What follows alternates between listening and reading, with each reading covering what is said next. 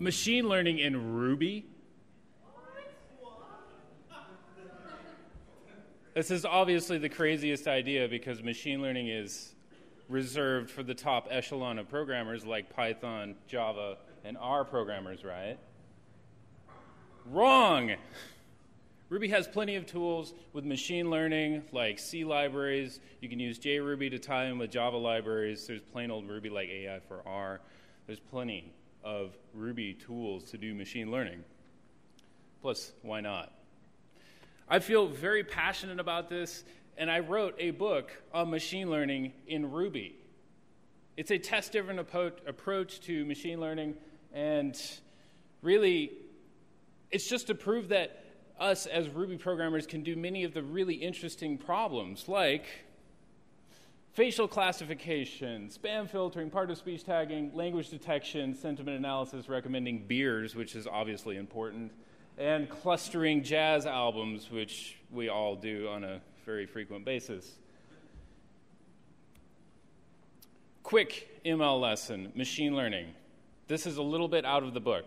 Machine learning is interesting because it really helps you change your cognitive biases, because when you look at this, you see two different circles, and there is no way to put a line through two different circles and to make a decision boundary between these two different circles. But in machine learning, we have this amazing trick called the kernel trick, whereby you project these two circles onto 3 dimensions, and you're able to just put a hyperplane between it.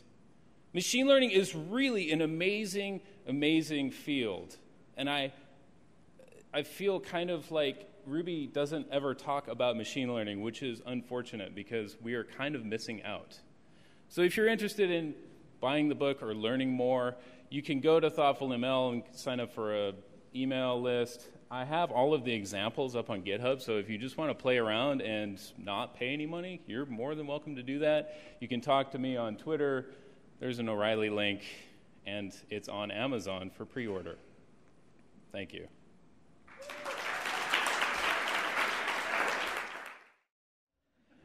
So I will need a volunteer very quickly.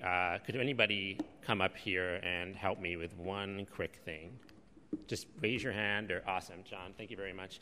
John, if you would hold that deck of cards that I've put on the table, and go ahead and shuffle it, if you wouldn't mind. Where's the VGA adapter? Oh, here we go. Okay, so I feel like I've been screwed because someone did not unplug the VGA adapter first. Okay. Thank you.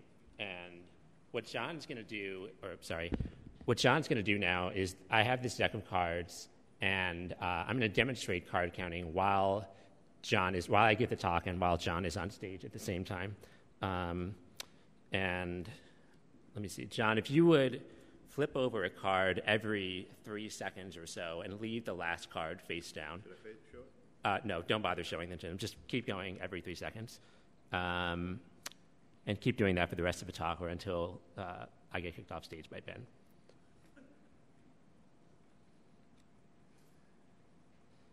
Okay, keep going, yeah. Is this? You don't have to keep, you can like stack them on top of each other. Yeah, that's fine. Do the AV guys have my, there we go, okay. So I got my volunteer comprehensive crash course in card counting is this talk. I'm John Feminella. You probably saw me yesterday at the Unicode dates and names thing. Company is UpHex, and that's my Twitter account. So I run an organization called the CBC, or the Charlottesville Blackjack Club. The Charlottesville Blackjack Club has 21 members. We have 34 alumni and are 8 years old, and we go to casinos and apply card counting to take advantage of the statistical discrepancy that's created, and then we use the money and we donate it to local, national, and international charities with a focus on math education, marginalized groups, and gambling addiction. So card counting, real quick survey. Raise your hand if you can count from 0 to positive 20 in integers. Great. Can you count from 0 to negative 20? Great. Can you remember one number for a few minutes at a time? Great. you can card count. All right, is this legal? Sometimes it's a big question that people have. Yes, lots of federal, state, and local decisions have ruled that card counting is legal so long as you use only your brain and not any other external device. So regular play, if you just play blackjack at a casino, you'll be losing about 1.5% over time to the house. If you memorize a special strategy called basic strategy, you can drop that down to 0.5%. And if you card count, you can get it to 0.5% in your favor. So that means it's kind of a grind, because if you bet $100 a hand at 100 hands an hour, you're wagering $10,000 an hour, which equates to a $50 an hour wage, which is probably less than you could make as a contract developer. So more money means that you'll make more, but you also have to have more to start with. Likewise, if you play more hands per hour, you can do the same thing. But either way, it's a massive grind, because you want to start out with 200 times your bet, and that's not really going to be fun if you're robotically applying the same strategy over and over again, so don't quit your day job. But we will tell you about how card counting works. So real quick, blackjack tutorial. There's a dealer, a couple of players. The cards come from a shoe containing 1 to 8 decks. Players place their bets at the start of each hand. The dealer takes a card face down. All the players get their cards face up. The dealer's second card is face up, as are all the other players' cards. So it's a total information from all the players, and the only hidden variable is what are the remaining cards in the shoe and what does the dealer have face down. So your hand will say that you're the first player there. In this case, you have the 6 of hearts and the 4 of hearts. Your hand's value is the sum of all the face values. So if you have a 6 and a 4, you have a 10. Aces count for either 1 or 11. So in this case, the second player has either 8 plus 1 or 8 plus 11. Your objective is to beat the dealer's hand without going over 21. And you have 5 possible actions. The first thing you can do is hit, which means you take another card. The second thing you do is to double down, which means you double your bet, and you take exactly 1 more card. Stand means you end your turn. You surrender if you think the dealer's got a better chance of winning than you do, and you take half your bet and they keep half. And you split if your 2 cards are of the same rank to make 2 new cards, to make 2 new hands. The best possible outcome is blackjack, though. You don't do anything, and all you do is get paid 150% of your original bet, and then your turn ends. So the observation here is that blackjacks are much better for the player because you make 3 to 2, whereas if the house has blackjack, they can't reach into your stack of chips and pay themselves an extra 50%, right? They can only take what you bet.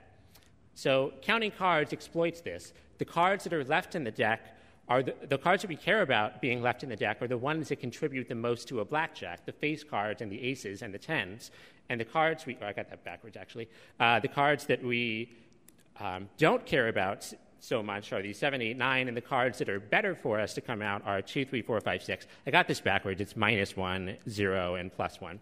So every time you see a 10, jack, king, queen, or ace come out, increment a counter in your head that starts at 0 by -1. If you see a 7, 8, 9, don't do anything. And if you see 2, 3, 4, 5, 6, increment the counter by +1. Then divide that amount by the number of decks remaining. So if there are I wanted you to hold on to the last card, but that's fine. Well, I was going to demonstrate that because this is a balanced count, that means that I know I was keeping track of the cards the whole time while maintaining this conversation. Because this is a balanced count, before John drew the last card, this was a +1 deck. And because he showed the last card is a jack of hearts, that's a -1 card, so it works out to 0. I also would have guessed that was the jack of hearts, but that's okay. The magic trick still works. I'll be happy to do the trick anytime after the talk. So that's the idea. Just take that, go to the casinos. I'll be happy to show you anything more than you like. One more thing before I get kicked off the stage by the Ben. I'm done. Okay. So, yeah, come talk to me afterwards if you want to learn more. Thanks very much. Hi, my name is David Molina, and my first Cascadia Ruby. I'm from Portland, and first time giving a lightning talk.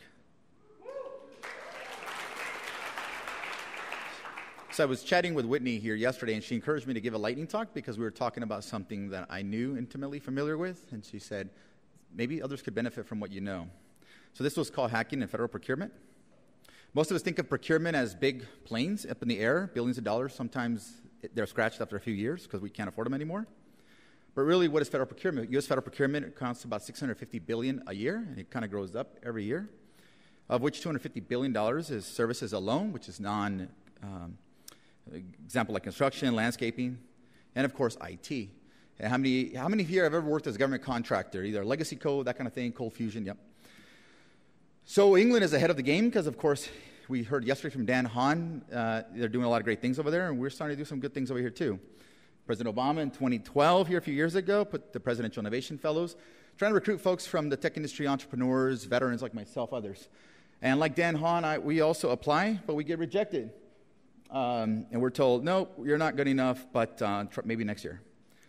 So instead, I look for inspiration from technologists and others. Alex Payne from Twitter, engineer, kind of IPO'd. He had a lot of stock, and now he's over at the Department of Better Technology. I met him a few years ago.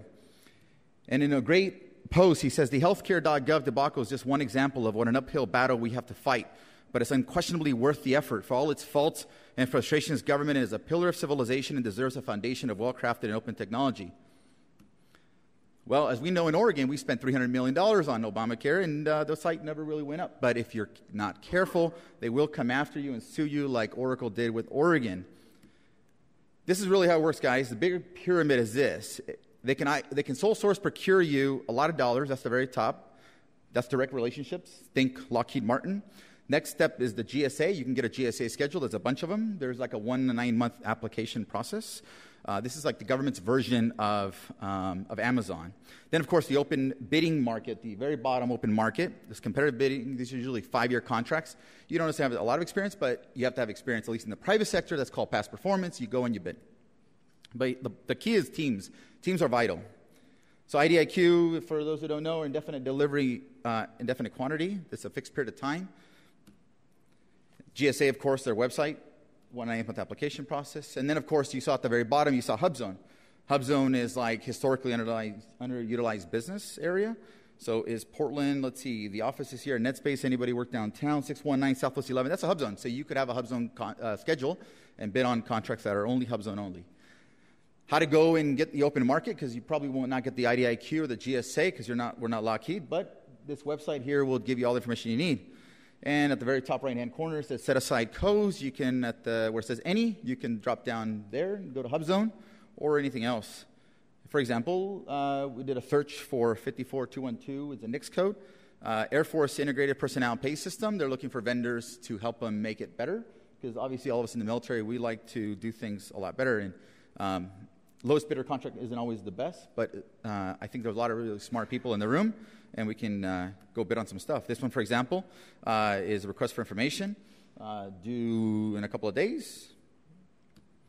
How hard is it? It's not really hard. I actually got out of the military last year, and I got certified. I went and put my first bid together, and I won a $142,000 contract, $760,000 over 5 years. It's not very hard, guys. It's just put a proposal together. If any of you guys are remotely interested in being independent contractors and do that field and open that up for your business, either as a freelancer or teaming as a team with another team and bid on something, because really it's about the teams, come find me on Twitter and on Instagram, or you can email me. That's the old-fashioned way. Thank you.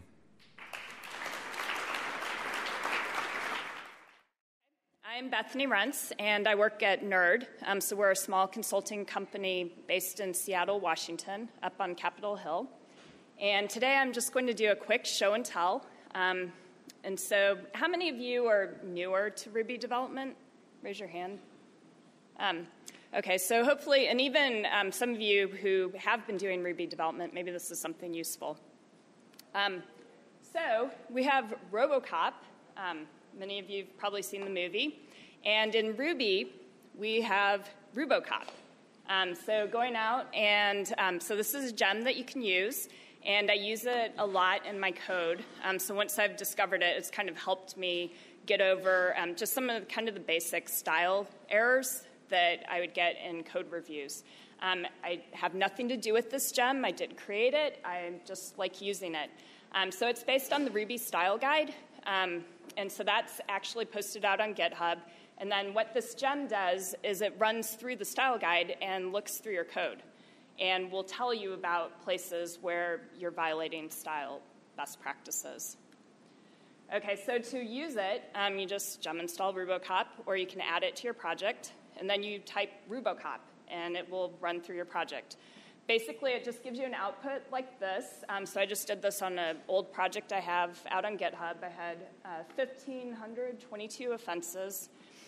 And what I did next is you just run rubocop.a, and it will actually go through and auto-fix some of the errors that you run into.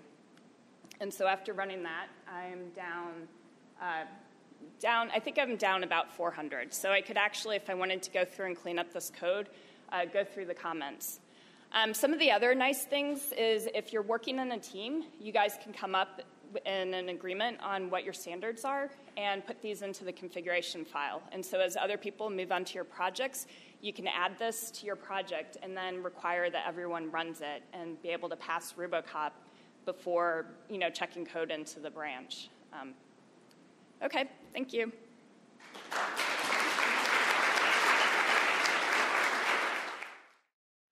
So, my name's Lauren Vosmickle, and I want to talk about something that we don't talk often about, and that's pay. We live in a capitalistic society, and in a capitalistic society, it is the goal of corporations to make as much money for their shareholders as possible. And we are often told by people that have lots of money that the best thing that we can do as people is work hard. That being said, corporations are now people, so really, our main goal should be making money too. There's a question that a lot of people ask when starting a new job, and that is, what's your previous salary?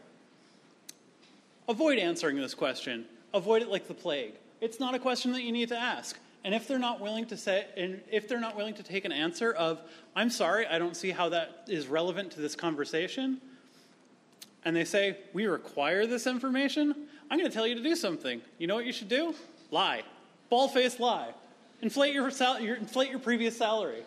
Do whatever you can to make as much money as possible because that's what they're trying to do to you. It is their goal to make as much money as possible, so they're trying to screw you as much as possible. It is also illegal for employers to ask what your previous salary was from another employer. They can only verify employment dates. Also, company policies that say don't talk about salary with your coworkers, totally illegal. You can't do it.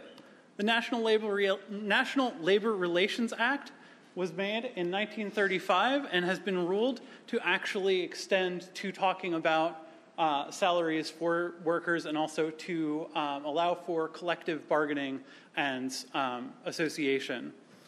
So now I'm going to do something that's really taboo.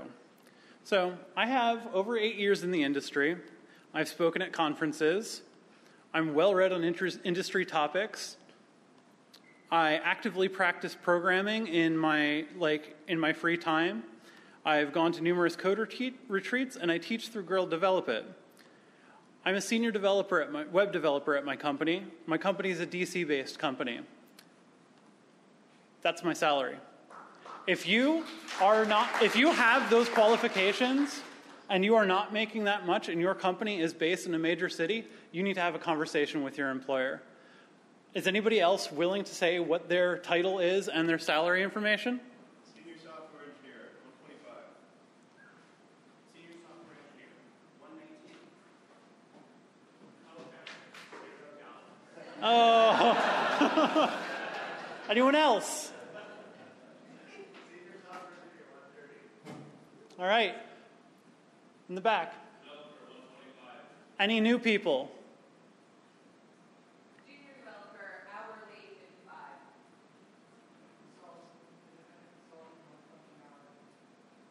All right. That's a general feeling for what salary people are getting when they're senior developers and occasionally when they're junior developers. I want to start a conversation about this. There's another great article that you can find at this URL.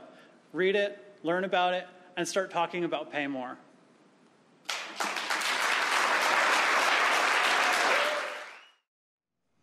All right, so before I start my talk, I just wanted to quickly mention a site that I'm working on. It's called rubygamedev.com, and it's meant to be a central resource for discussing and learning about game programming with Ruby. It's really rough right now, but I could really use your contributions. It's an open source Rails 4 project that you can fork and submit pull requests to. Even if you're just getting started with Rails, I'd love to have you to get involved. I think it'd be a great project for you. So I'm going to talk about the state of the Ruby CMS. And my name is Andrew Havens. You can follow me on Twitter, Miss B. Havens. Go to my website, andrewhavens.com. If you've never given a lightning talk or a conference talk, I'd highly recommend it because it's absolutely terrifying. But I've gained a lot of fulfillment and conquered my fear of speaking. Ruby projects are leading the way.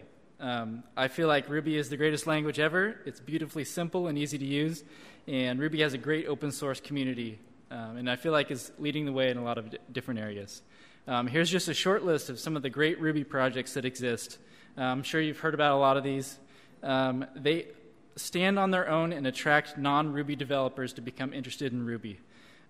Some of these projects are being used in non-Ruby projects because they are so good and they can work in those environments. Ruby is leading the way in pretty much every category except content management. CMSs, let's review this highly unscientific chart of the top CMSs. We've got WordPress, Drupal, Joomla, and some other PHP CMSs. I know that these are pretty obvious, and just because they're popular doesn't mean that they're good examples of CMS. WordPress is a blogging platform, and for some reason it's the number one CMS. Most of these are popular because PHP is popular. But there are a lot of other CMSs that are also written in PHP, and a lot of them aren't half bad. Many of these PHP CMSs are coming up with innovative approaches to managing content. And the downside is they're written in PHP. So in Ruby, we've got these CMSs.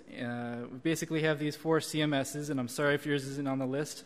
I limited this search to the top most popular Ruby CMSs listed on Ruby Toolbox that seem to be actively maintained. So we've got Refinery CMS, Browser CMS, Locomotive, and Comfortable Mexican Sofa, which is an acronym for CMS.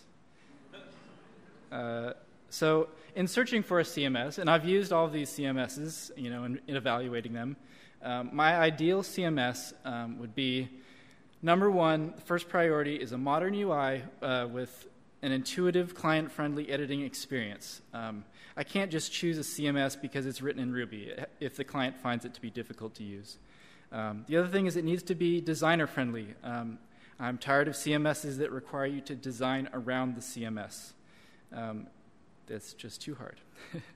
It also needs to be small and lightweight. Sometimes I want a small site that has a CMS.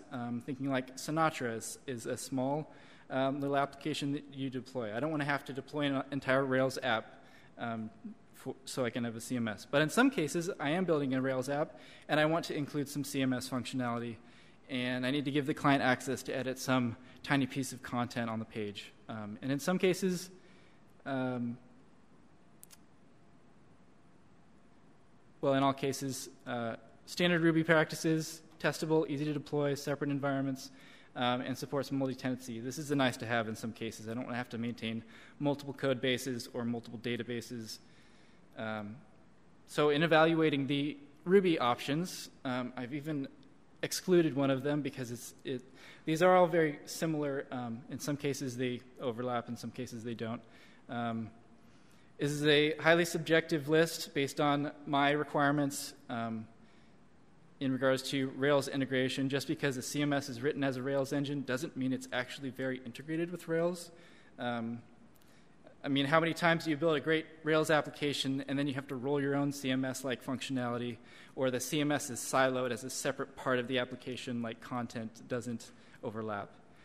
So none of these CMSs meet my criteria, and that's why I'm building my own. It's called Compartment CMS. It's a project I've been working on in my free time for quite a while now, on and off, but recently got a lot of motivation. And you're probably asking yourself, when will this vaporware launch? This will launch in November, and I've got some backing to support it. And so go to compartmentcms.com, and you can enter your emails and sign up for updates. Thanks.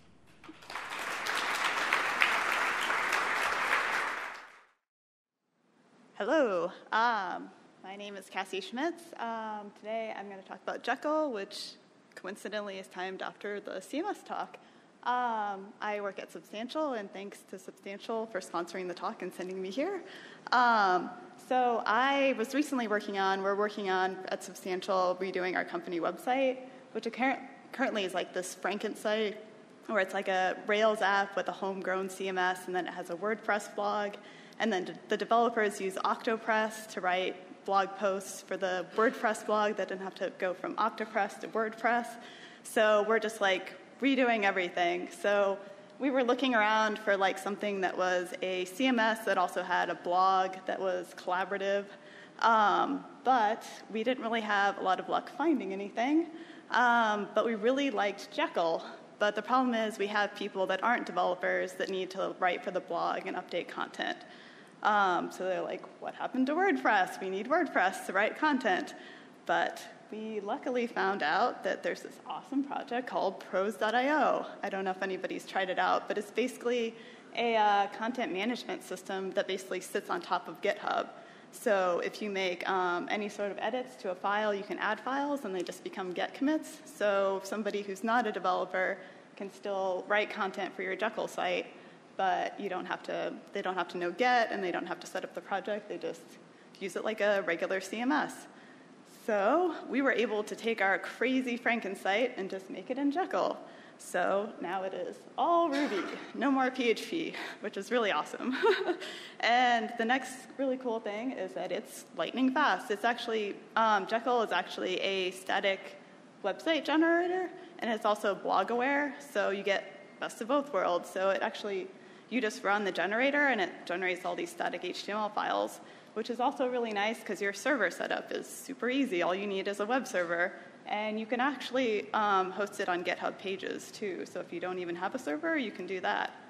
And it also has lots of plugins. So a lot of the stuff that we wanted to do, we wanted to have like an asset pipeline. We just installed a plugin, and we wanted Sass and Haml, and it was basically like having a Rails app, but without Rails.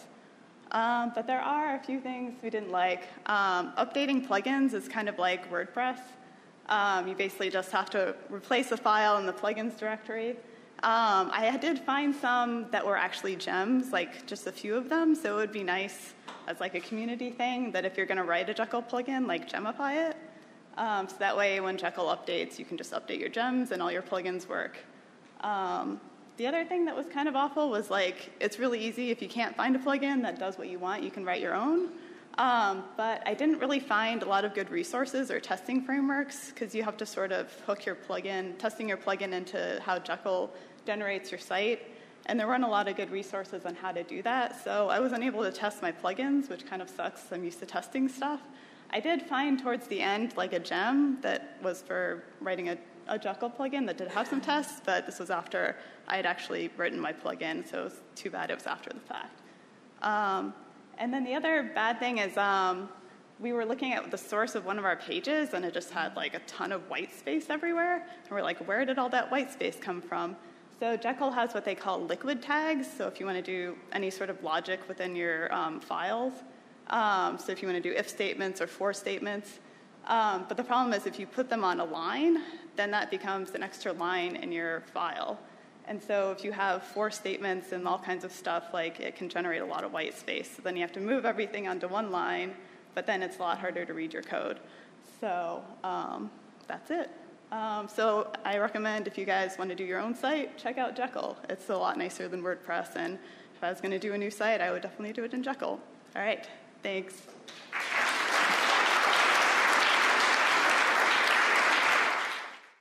Hi, my name's Nathan, and sweet baby Stumptown, I've had too much coffee. This is keeping sharp with worst practices. This is about things that will make your coworkers cringe, that will improve your skills. The first one, I'm going to look at 5 different things. Don't do this in production code necessarily, but learn some things from it. So first one is use and or not. Try no parens for a while. Style guides hate it. I don't care. It'll teach you about operator precedence. It'll teach you how to make Ruby that looks more like English, and it's fun. It'll teach you how to see your code the way Ruby sees your code. Try test unit syntax for a while. This is a kind of a standard RSpec test. I've seen a lot of these. When I'm looking at code I want to reuse in a test, I want to learn how to use something, I want to ask 3 questions. What does this code depend on? How do I interact with it? And what does it actually do? These 3 components are very key to understanding what the test does. And if you look at, wow, that's awful. If you look at, well, I'll just back up a bit. you'll see that the background or the state required is separated into two spots. You've got this expect syntax. It's all jarbled up. And the English that it produces is really hard to understand as well. So if you just try test unit for a while, it'll kind of get you back into the mode of just making your Ruby readable, and it'll in turn make you better at writing specs. Another thing is stop practicing TDD altogether. I've been doing TDD for many, many years, and I found that I was doing these short iterative feedback loop cycles that were great, but I lost the ability to look at a really big problem all at once and try to conceptualize a solution. So actually quitting TDD on my side projects for a bit got that muscle memory back of how to work on a big problem, and it actually let me do more with individual bursts of energy. So, and then another thing to try is stop memoizing. You see classes like this where there's just like memoization after memoization after memoization. This is really terrible for a lot of reasons. If you ditch memoization, it'll force you to start conceptualizing your object's life cycle, which is a crucial tool that helps inform the design of larger components. This is a big one that really improved the design of my code. And another thing is get rid of private methods. A lot of people are talking about this now. It's kind of a big thing. So a lot of people think of, I want a small, tight, public API, right? But they only conceptualize the size, or they only measure the size of the public API by the number of methods.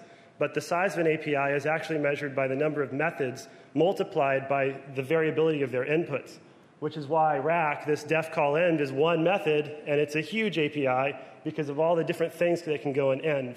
So when you ditch private methods and work on with just publics, it'll force you to write more methods perhaps, but with less variability in your input. So it's a big design win. That's all I got.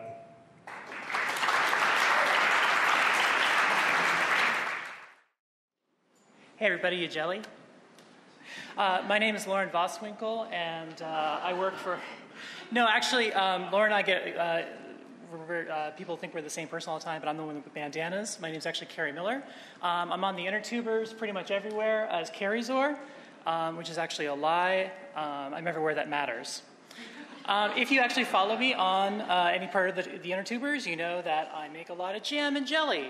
It's kind of my summer project. I work from home, and it takes me about 45 minutes to make a batch of jam or jelly, which is perfect for my lunch hour. These are some of the things I've made recently, which not really the most exciting flavors, but people seem to be impressed by them. So I want to teach you all how to make a batch of jelly. Well, jam, actually, technically. First, you want to take 5 to 6 cups of mashed fruit product. Usually starts out about 10 cups. You smush it around, get some liquid in there. Put it in a big pot, add some pectin out of a box. That is a standard measurement, 1 box. And bring to a rolling boil. What the hell is a rolling boil? A rolling boil is when the liquid is boiling and you stir it and the boiling does not stop. This is also really friggin' hot. It's hotter than water at this point, and it's sticky, so be careful. At this point, you want to add 4 cups of sweetener. You can use honey, you can use Splenda, you can use brown sugar, white sugar, doesn't matter really. Bring it back to this, quote, rolling boil for about 1 minute. And once 60 seconds have ticked by, take it off the heat and use a correctly handled ladle to fill up a series of jars, which you've previously sterilized, hopefully. At that point, you can just refrigerate it or freeze it as soon as it cools down to room temperature, or alternatively, you can process these jars, which is a very specialized jamming term for putting in a pot of boiling water.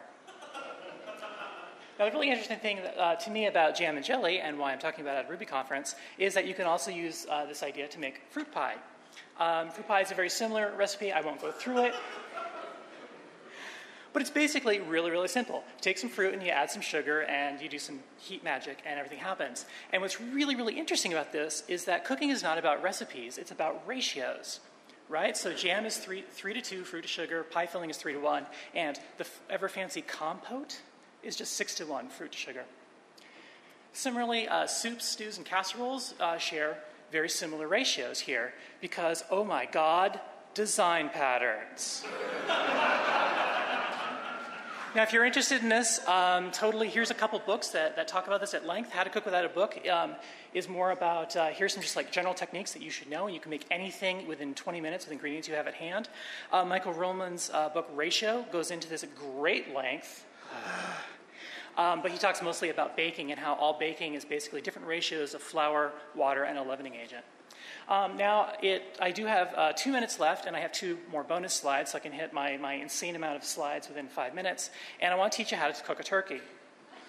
Because that's the number one thing you get asked when people say, oh, you went to cooking school. How do I cook a turkey for Thanksgiving? I'm stressed out about that. Here's what you do.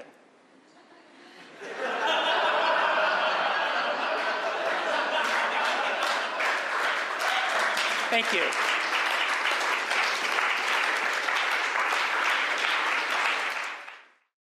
Hi, everyone. I'm Scott Windsor, and I'd like to talk to us today about the birthday problem. Otherwise known as DHH, Single Responsibility Principle, Test-Driven Development, and 3-letter acronyms. So I don't know if anybody has recently watched the keynote from last year. Has anybody seen this? Okay. So DHH introduced sort of a rebuttal against TDD and basically sort of introduced the concept of what he called test-induced design damage. I don't really know what that is. I think generally his approach here is that basically looking through his examples, he presented cases where his design became worse because he was using and following test-driven development. So here we have his first slide.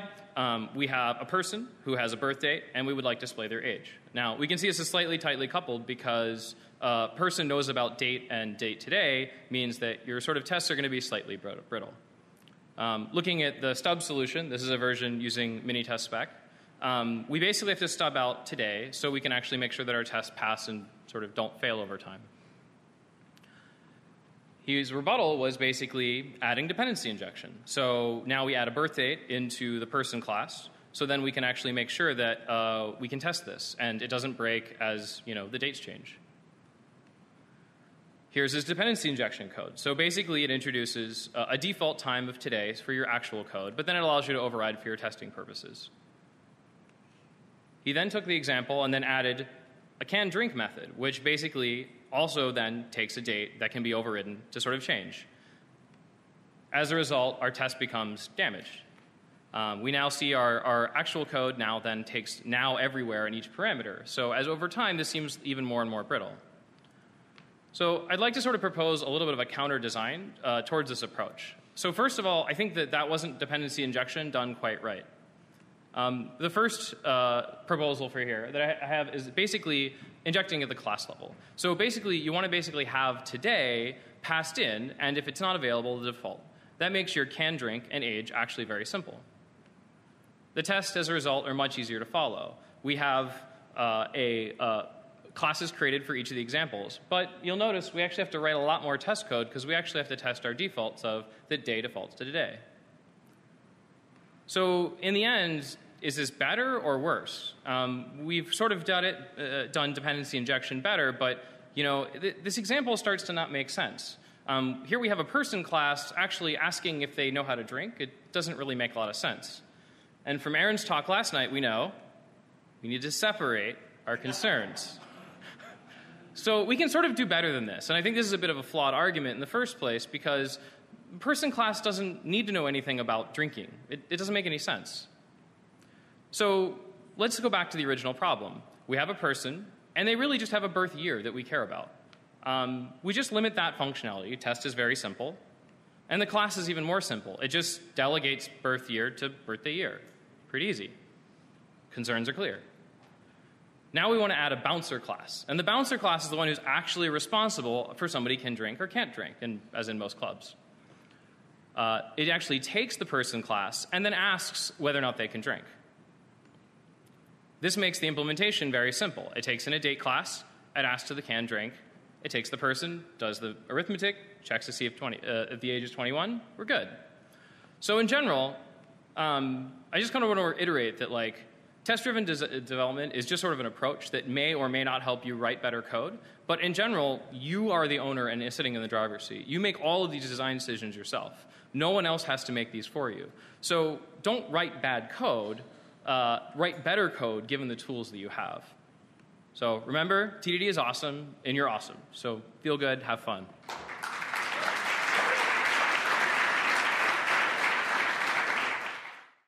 Hello, everyone. My name is Joel Stimson. I'm from Seattle. I'm not wearing this shirt, ironically.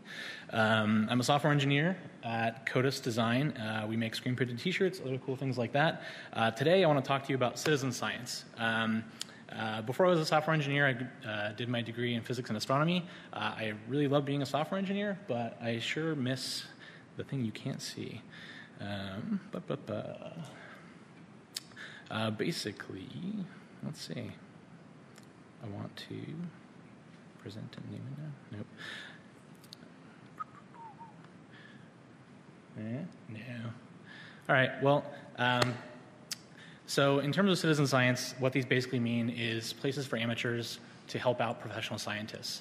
These are places where computers just aren't good at cleaning data, identifying data, and places where our brains are actually still better than computers. Places like identifying and classifying galaxies, finding space dust, things like that. There are a couple projects that I found to be really interesting. One is called Stardust at Home.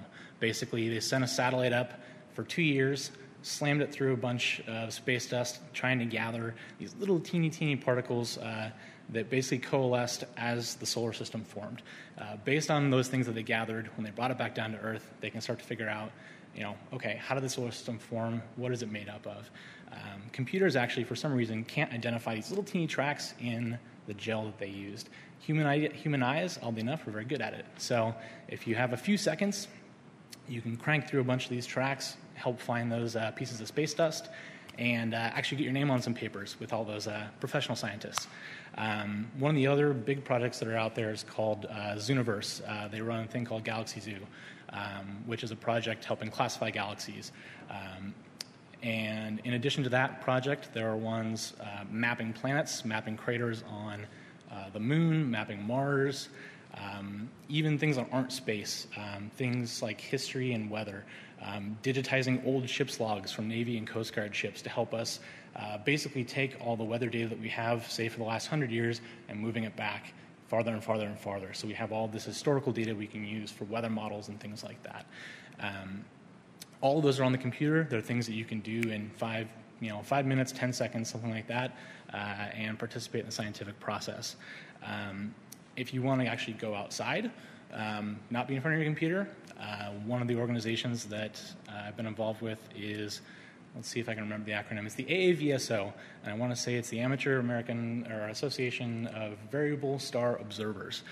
Variable stars are things in the sky, stars, that pulsate, so that they get brighter and dimmer over some oscillating period. Some of them are over seconds, milliseconds, very short. Some are years.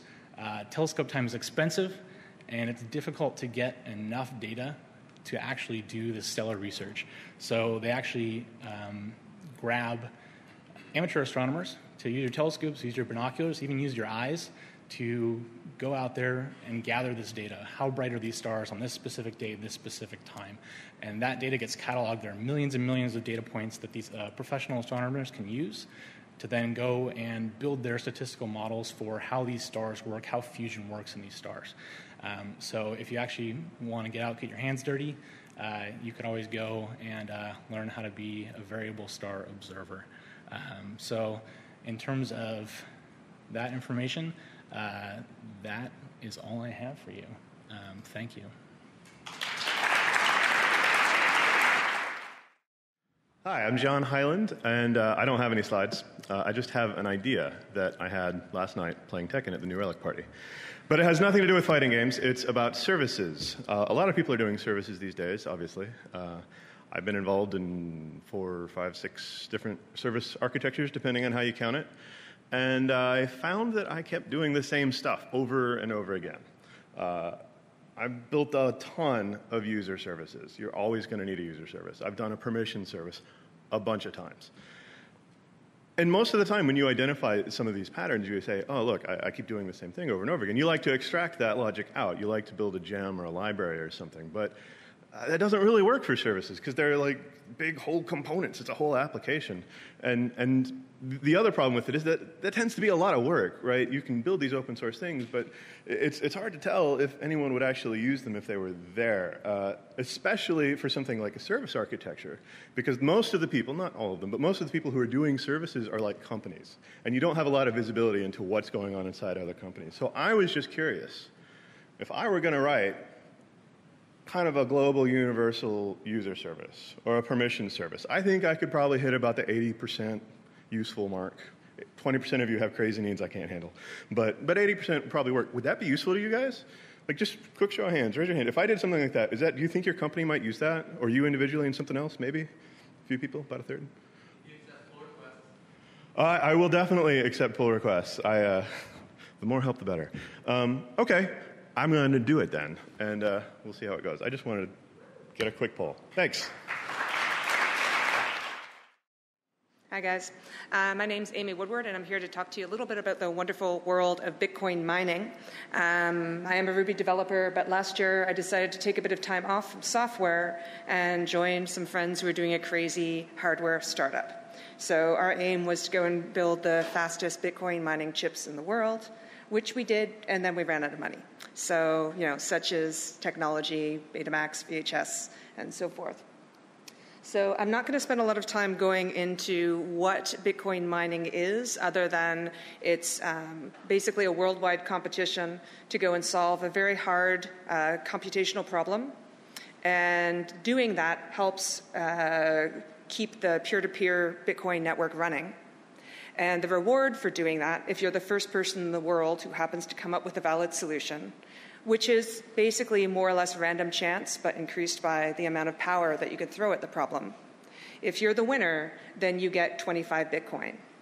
Now, when Bitcoin was worth pennies each, this wasn't such a big motivator, and people were doing it because, they believed in future and that the world and the internet is awesome. But Bitcoin recently got up above $1,000 per coin. It's now, I think, around 600. So if you're talking $1,000, these competitions happen about once every 10 minutes. So that's $25,000 every 10 minutes, $150,000 every hour, and you start to get some serious money. So our aim was not to try and collect that money ourselves, but to go and enable Bitcoin miners by giving them the next generation of equipment. So I think I kind of went through the what and the why on Bitcoin mining. My slides are really basic. The how.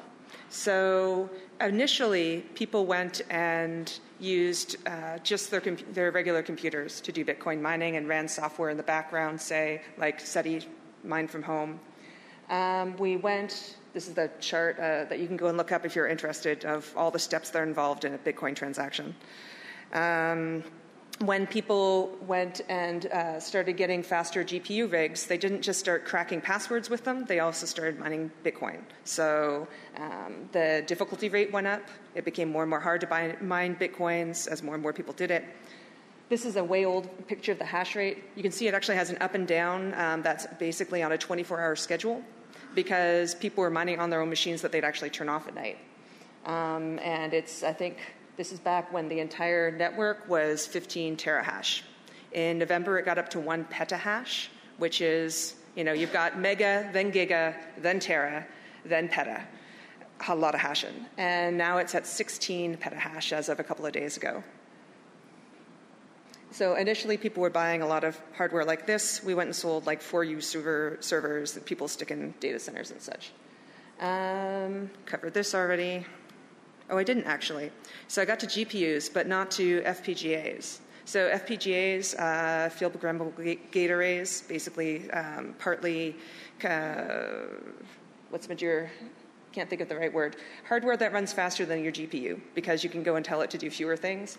ASICs, you design them to do just one thing, and our specialized chips could do about 400 to 600 gigahash, basically as much as about 70,000 Intel chips, except for an Intel chip can do 70,000 other things, and ours could just do the one thing, but it could do it real fast. So we actually sent it off to Taiwan and had it manufactured in a facility that does 28 nanometer silicon, and it was awesome until we went bankrupt. So this is part of why we went bankrupt. If you can see, you probably can't, but this slide covers just about a year in the world of Bitcoin. Back when I was selling machinery was back at the beginning of the graph, 10.13, 11.13, 12.13. And the difficulty rate was so small you can actually hardly see it. That was when it was less than 1 petahash, and now we're at 16 petahash. Meanwhile, come around like March, April, May, it got really hard to sell equipment to people because they're like, why on earth would I buy equipment from you? I have no idea when I'm going to be able to make any money. So that's about when we ran out of money. And I'm running out of time. Challenges, tight schedule. You know that it's hard to ship software on time. Imagine ship software. Imagine shifting hardware. And imagine that your product goes and loses its value by 60% per month. And then imagine what slippage does to your profit line and your schedule and such. There were also crazy people, snowstorms, fires, price volatility, and if you're interested in all those, particularly the crazy people, I got stories. Come find me after. Thank you very much.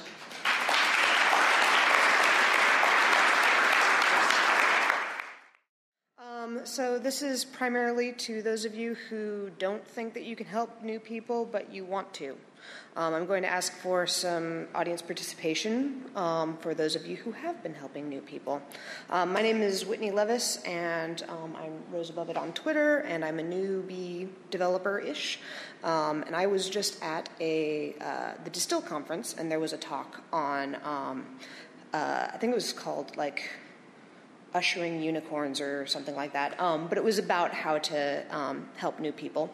And I'd kind of like to elaborate on that idea and extend it. And so this is my attempt to start that process.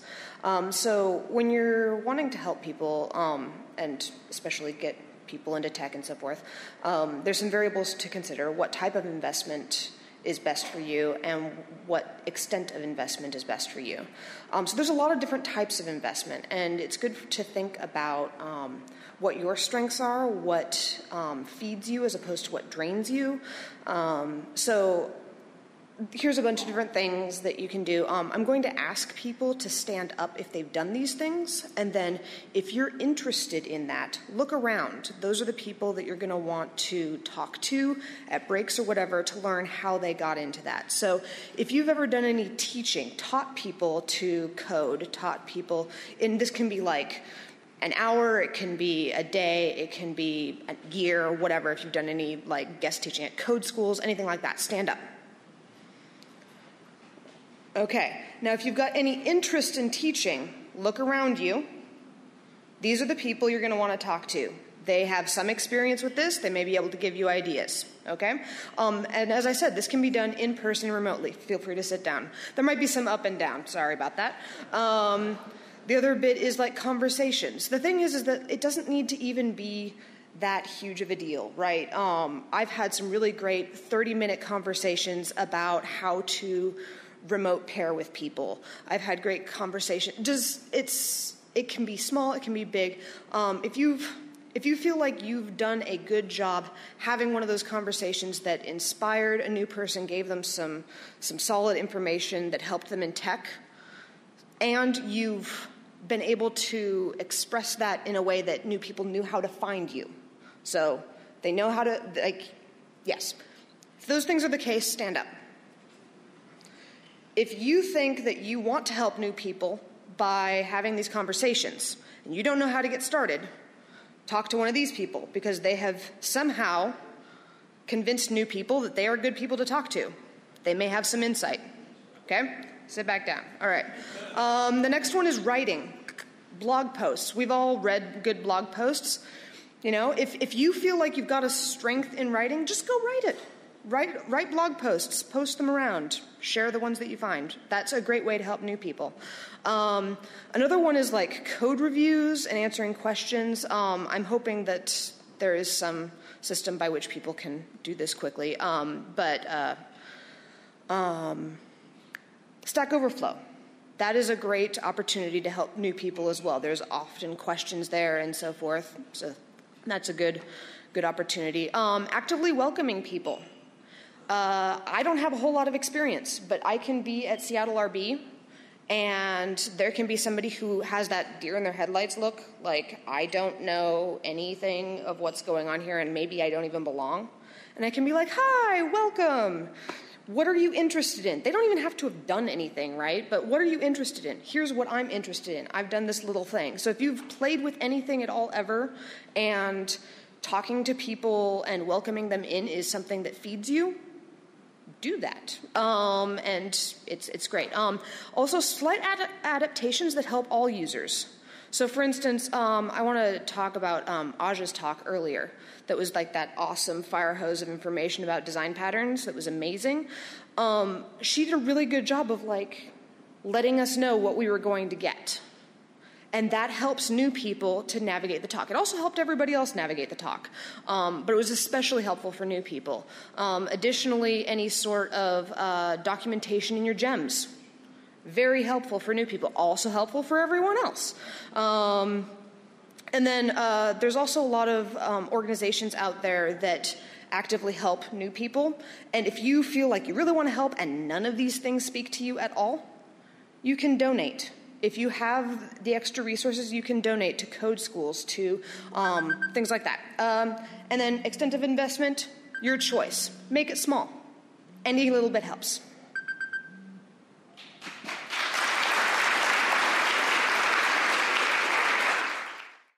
Believe it or not, this is my very first lightning talk, and I'm kind of terrified, but Whitney said I should do it, so thank you, Whitney. I can only give you a few seconds to prepare yourselves or flee, but for what it's worth, I am going to bring up some uncomfortable topics, and I want to give you at least a few seconds to react to that. I was having lunch with somebody today who said something really amazing, and I'm totally going to steal it from them right now. What they said was, I may start to cry, and I would prefer that you interact with me as though I were not. So please take that advice. So Ruby's great. I really love the language, but more importantly, I love the community. I love how creative and friendly and welcoming we are, and the thing that really got me into it in the first place was seeing Why the Lucky Stiff's art and realizing that this was somebody who was not only like allowed but welcomed and encouraged to do this stuff. But sometimes we're not as welcoming, and sometimes it's not intentional. Some of the things that we do without thinking about them are actively unwelcoming. And I'm here today to talk specifically about othering. This is a process or a rhetorical device in which one group is seen as us and another group is presented as them. This definition is straight from geek feminism. And I think we need to talk about this. I've seen a few instances of othering here, and I'm not here to shame anybody. Like I said, I love how open and welcoming we are, and I want us to be even more so. We'll start small. I know that you all know women who don't mind being addressed as you guys, and I know there are women who address other groups of just women as you guys. But there are also women who feel excluded when we say this. And when I first heard about this is a really hard one. Like, my brain wants there to be another syllable there. So I've tried to replace it with you all or you folks, and it sometimes feels a little awkward and I have a little hesitation, but I still try to do it because a momentary hesitation and discomfort for me is an unusual thing, and feeling othered is something that many people experience multiple times a day. I noticed a few things that were undesirably being described as lame. This is comparing perhaps a bit of technology that you happen to find awkward with a person who has a physical disability. Much more noticeable and frequent, I think, is the word crazy. I know we have this arms race in language and intensifiers, and everything is awesome. Thank you, Lego. And so we feel like we need bigger words, and crazy is really easy to bring up, but this is a word that's used to hurt real people every day. This is a word that we think of, or that we use when we can't think of absurd or ridiculous or extreme or incredibly. And I feel like it's a verbal cop-out. So I would ask you to take a second and think of a word that means more precisely what you're trying to express. Quick reminder, this refers to a large group of people who committed mass suicide.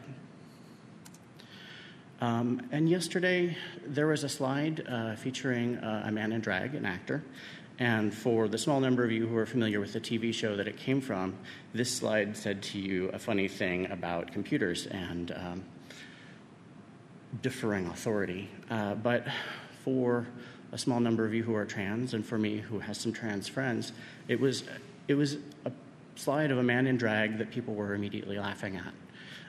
And I know that it wasn't intended that way, and I tweeted at Dan about this, and Dan tweeted back immediately that he was sorry and he would think about whether and how he used this, and that was exactly the right response. So thank you very much, Dan, for responding with dignity and class, and it really increased my respect for you. I don't know why that slide is there. So othering doesn't just affect women or people of color or people with disabilities or mental illness. It also affects me. It makes me feel like I have to apologize on behalf of other people. It makes me feel a little less comfortable. And I have to point out that my experience is not somehow more valid because I'm a white dude and I'm up here talking about it. If anything, it's less so because I'm only feeling awkward up here on behalf of other people. But because this doesn't harm me personally, I can come up here and tell you all about it. Just please think about this stuff. If we welcome people with big actions, like the Opportunity Scholarship that I'm very happy that we're doing this year, we shouldn't then push them away in small ways with little actions. That's all I've got. I do have one last request. I would prefer that you not clap for me. I don't want applause for this. I just want you to think about it. All right. Sorry for the down note. Thank you, Sam, and thanks for everyone else. We're going to take a little break.